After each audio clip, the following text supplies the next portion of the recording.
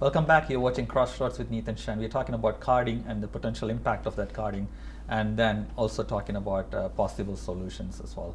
So let's talk a bit about possible solutions, if and what could be done to change this. So let's start with frontline workers. You're a frontline worker, and there are many frontline workers caught in the middle, wanting to help the young people, but they're also part of some sort of a system that regulates them, right? Mm-hmm. So what can frontline workers do effectively? Because it's a challenging question for many people. It is challenging to be working for an institution. So I've chosen to actually do a lot of this type of work in response as a resident. I'm a resident in the Jane and Finch community. Mm-hmm. I have a 19-year-old son and a 3-year-old son. So I keep it as real. Mm-hmm. I mean, my experience is a lived experience. Mm-hmm. So I'm part of a grassroots movement mm-hmm. called Jane and Finch Action Against Poverty. And we do all sorts of different types of work. But I think one of our key way of mobilizing is connecting with other groups and movements that are doing similar work across the city. And understanding that what we're experiencing in Jane and Finch isn't isolated. This is something that's happening city, national, and across the world.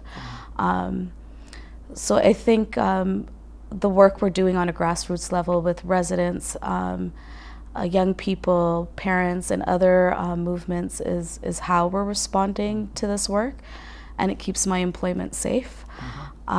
Because this work is serious. I mean, we're talking directly to people that can destroy our lives.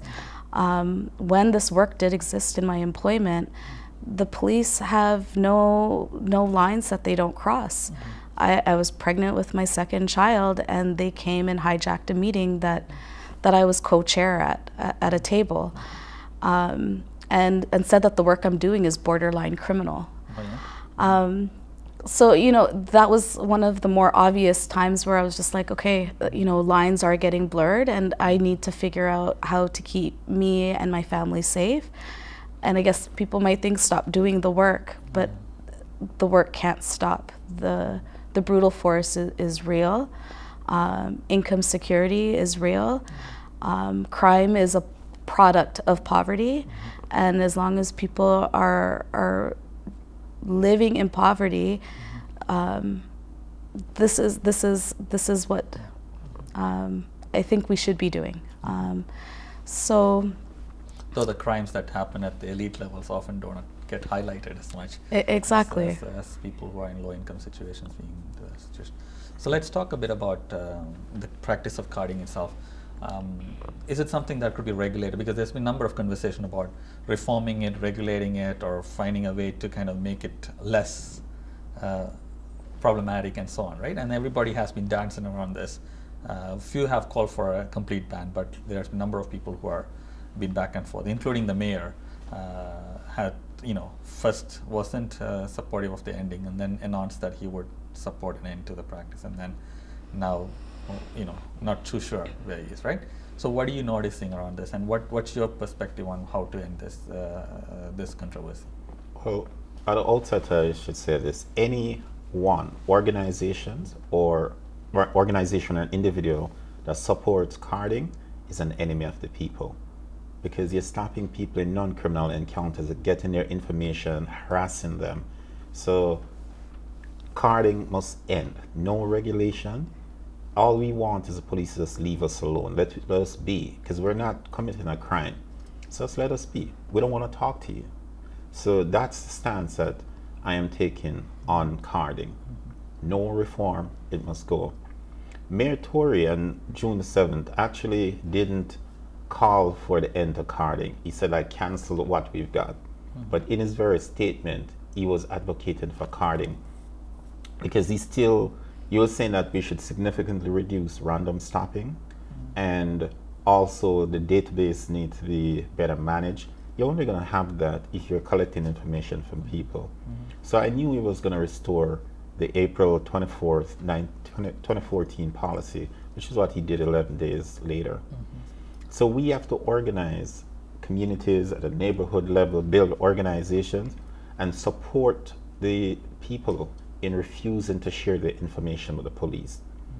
Because, you know, we have to teach people that and provide the support for them not to give their personal information to the police.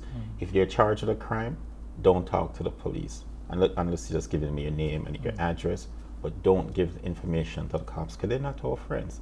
And they'll tell you that whatever information that you use when you're under arrest, that it can be maybe used against in a court of law.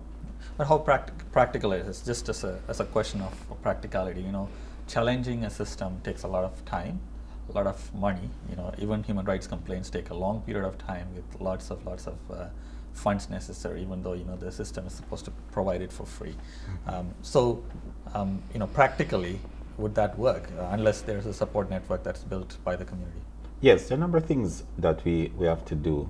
But first of all, in all systems of oppression, when you resist oppression, some of us are going to become martyrs, and some of us will spend time in prison and become political prisoners, and some of us will be brutally attacked, that it can affect our mental health and also so long-term physical health. It's the nature of struggle. When you resist, the oppressor will do bad things to you. This is not going to be a casualty-free resistance to police violence. But if we organize, and some elements of it's already going on, like having cop watch apps where people can record the police. We also need to develop like a roster of lawyers that can support people that when they refuse to give the information that they're detained or arrested on trumped up charges, they know they can call a lawyer and the person will be there as soon as possible to take care and to defend them. We need to set up cop watch programs in our communities so that when police enter our communities, we must have them under surveillance until they leave our community. And if they're harassing people, we pull people out into the street to ensure that, you know, protect people's rights. So it calls for a high level of organizing to resist police violence and also suing them in the divisional court, in the human rights tribunal. So it's like we need a number of tactics as part of an overall strategy. Now, Jane and Finch is a neighborhood that's often stigmatized from externally. I was at a community meeting where they had asked people who are outside the community to describe Jane and Finch in words, and the words were brutal. When community itself has very empowering words and the resilience and those things are recognized, right? So in terms of this attitude of all policing and so on, how does that result in a community image? We talked about individual impact, but what impact does it have on a neighborhood, and how does that impact everybody's life in there? That's a heavy question. You know, I think there's so many different attitudes because of this isn't just something that just happened this past year, right? And the richness of Jane and Finch is when people move in, they don't leave. So the identity of Jane and Finch is something that I think people have been carrying for decades. I ask this question because it's very similar to other neighborhoods, whether it's Regent Park, St. Jamestown, or Malvern, and the few of the neighborhoods have gone through this process of stigmatization, which is often external and forced upon, right? Yeah. I mean, a lot of these tactics are around divide and conquer, right? If you talk to an elder about young people, you know, an elder will say, you know, they need to pick up their pants and put on their belt, right? Or they wouldn't be harassed by the cops.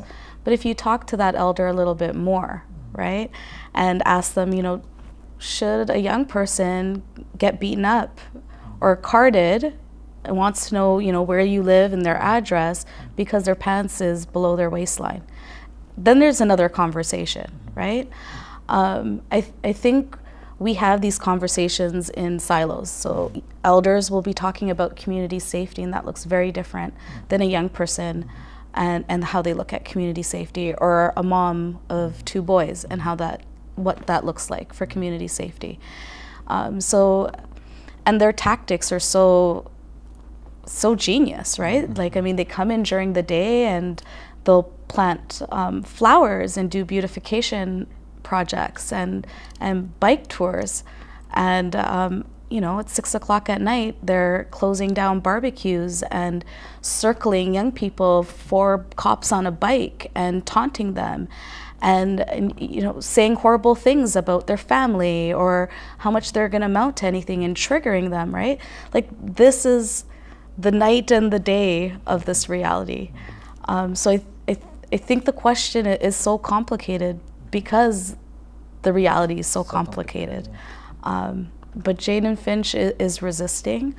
I think conversations are happening outside of the silos.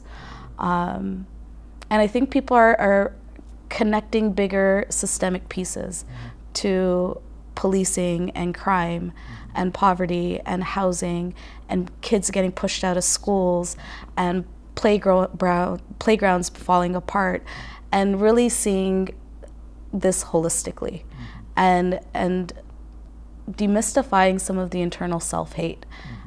Because poverty, we end up looking at ourselves and our incompetencies and what we aren't able to do. So a lot of self-blame. And a lot of self-blame. And I think people are connecting to a bigger picture. So we're coming towards the end of the show. Let's talk a bit about political action in terms of elected representatives. What? That's a good answer. Well, you know, currently that's one of the methods to get some things done, right? So provincially, we just had a MPP earlier speak about bringing potentially a motion or directive or a private member bill to end carding, right? What else could be done at a legislative level if there is any possibility of political structures changing? The only reason why the NDP is pushing this is because of the years of work and organizing from the grassroots. It's the work that we do from below that pushed them to do anything. Recently, when the political notables came out and condemned carding in Toronto, former justices and others, it's only because of the work done by community organizations. So that's where we need to put our effort and not look to politicians. We must develop our capacity to resist, not just on the police violence, but the state not investing in social housing.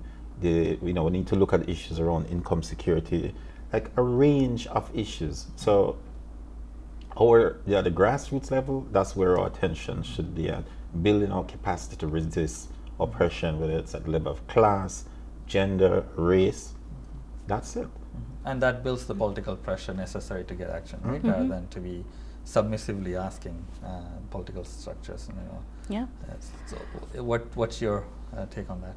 I'm sure it's very similar, but about again, political structures, either any level. I totally agree. It's going to have to come from the bottom to the top. Our 3 local councillors have been in power for many terms, and none of the 3 had any kind of stance against carding or even shared their concern that their constituency is dealing with this lived reality. Our MP has been MIA as well. Most recently, we had an event a couple Saturdays ago inviting all of our elective officials to come to talk to the residents about dreaming of 2020 and what our community would look like. And it's just time and time again, they've not just failed, but they don't show up. And that's not where our strength, our power, our energy should be put into. Yeah, I mean, the amount of time political representatives spend in festivals and fun stuff, and then when you have serious need, often MIA. So thank you very much for both of you. We've kind of worked a lot on the ground, as well as working towards advocating for a more equal society, particularly ending police violence and particularly ending police-based discrimination as well. Thank you very much for your work. Thanks for joining us as well, Butterfly and Ajamu, for taking the time and joining us today. We will definitely explore this as this issue gets taken up in a few other shows later as well. Thanks for the opportunity for us to present our views and present our views to your audience. Thank you. Absolutely. Thank you. So viewers, here you watched a show on carding, police-based discrimination, and issues related to carding and how it's impacting certain communities, and more so how it could be resolved or how it could be addressed. Thank you for watching CrossRoads with Neethan Shan. You please send your comments and feedback to crossroads@tamilvision.tv. And we'll see you next week with another topic. Thank you.